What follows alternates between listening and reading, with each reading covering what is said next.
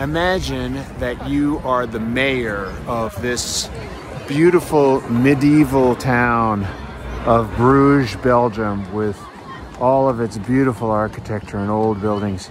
And the enemy is at the gate with an overwhelming force. And the general gives you an ultimatum and says, look, you either capitulate and allow us to enter the city, in which case you'll be under our thumb for as long as we occupy it, which could be decades, or we'll destroy your city.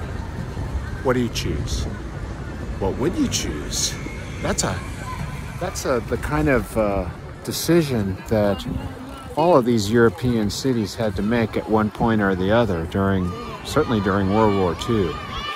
And a lot of individual families had to make those same decisions because in a small scale they were given that same dire choice.